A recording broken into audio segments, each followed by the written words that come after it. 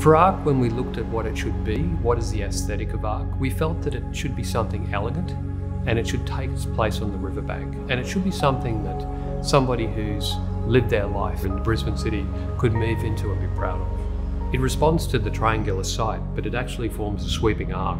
We've taken that and shaped it and morphed it to resemble the riverine context that it sits in. It has that unique situation where it is forming a gateway into the suburb. There is nothing in front of this building as it's approached, and nothing to the outlook of the building as it's seen from the river. So it's a highly visual project, and from that perspective, it was essential that we had to get that architecture to work seamlessly with that riverfront address.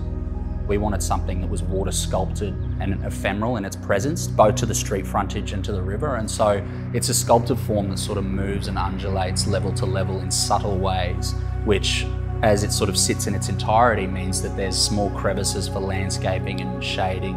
And the beauty of the screen and the control we can provide there is the way that it opens and tightens in the movement of the building allows us to control privacy where necessary, and also sunlight coming into entertainment spaces. And that's really important, and we know that's important for Spire too, that no resident is preferred over the other. You know, anyone who buys into this building is getting the best possible outcome. When this project is seen and understood by the residents and the city, they'll understand that what we've tried to push is the envelope for great architecture and great design, and a project that really sits itself as part of Brisbane's character.